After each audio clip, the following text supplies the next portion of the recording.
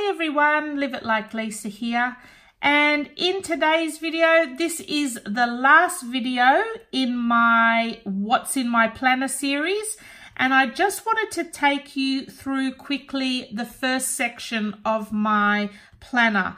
Now, it's gonna be a quick video because it's completely empty, but I've designed my own planner pages or weekly planner pages because I've been through so many and there's none that I've actually found that really suits the way I plan. And I have tried out quite a few sample pages from different companies, and it's just not what I actually want in a planner.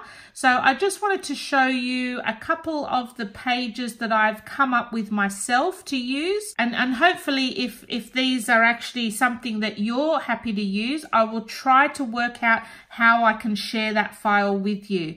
So first up, I've just got a vellum sheet in here and a little decorative, what do you call them, adult coloring page that I've printed off the internet. So just a little bit of decoration at the front. And again, this one here as well, I found on Pinterest.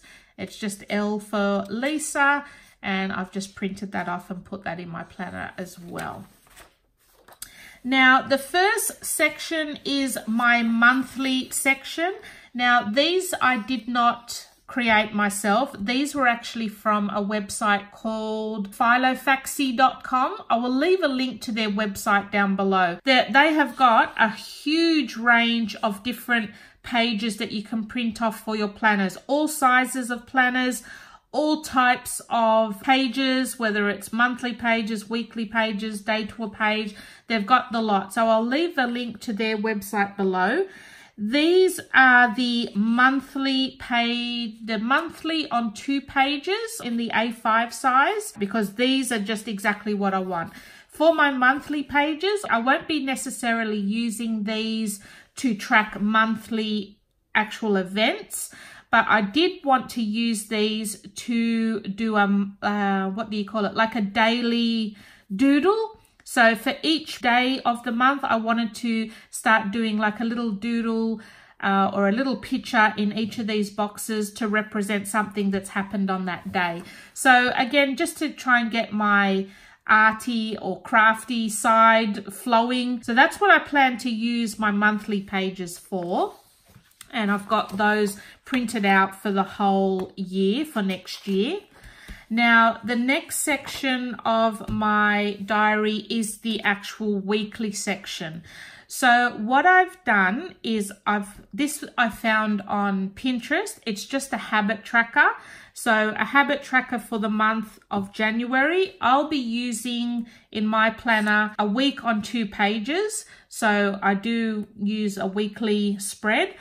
But for each month, I'm going to have my habit tracker as the starting page, and then I have a blank page I plan to decorate for that month. So say this is the first page, it's going to be for January. I've got my January month in there. I've got my list of habits that I want to track in January and can fill those out there.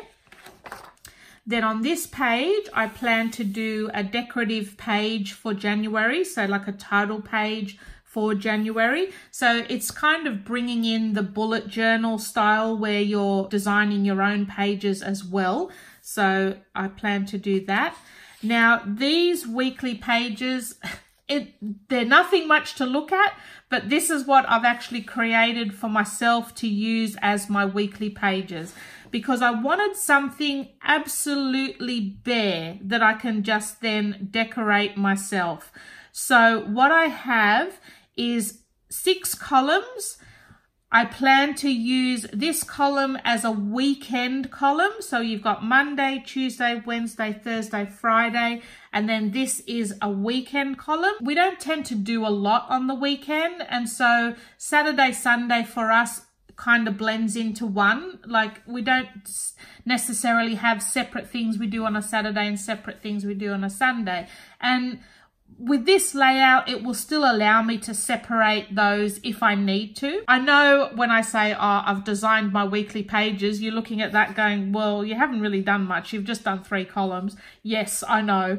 But believe it or not, like, I could not find any weekly pages that were just plain, because I want to be able to decorate the whole page myself. I want to be able to put my own headings on.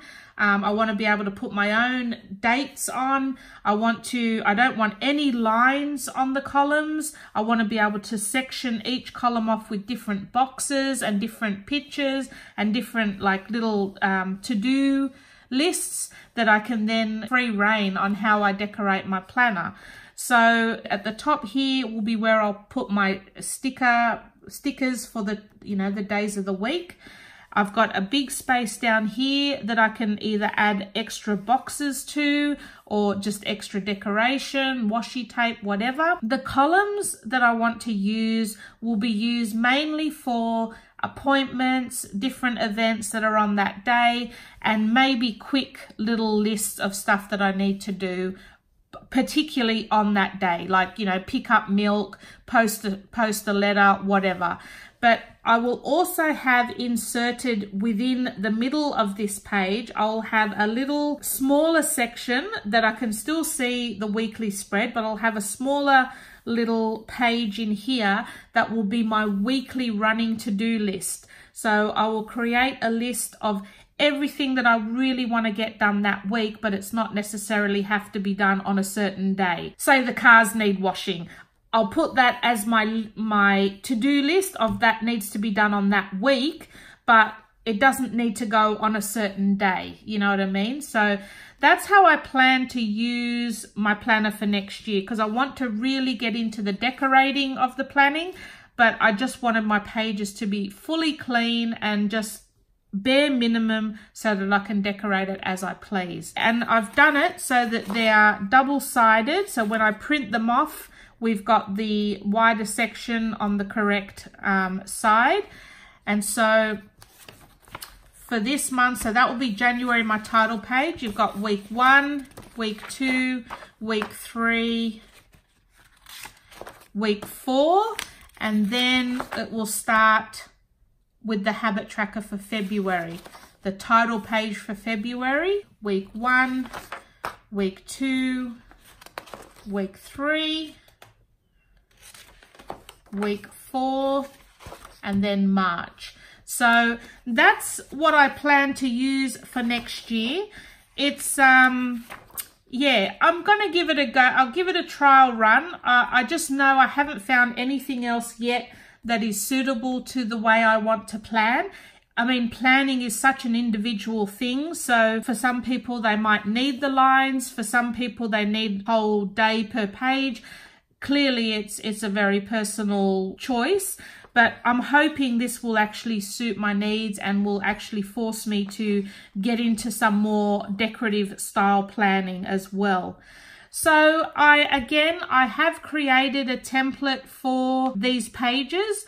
If I've learnt or worked out how to share them with you by now, I will leave a link to that in the description box below. And yeah, I hope you've enjoyed this series, guys. So this series of videos is just showing you a blank template of what I plan to use in my planner for next year.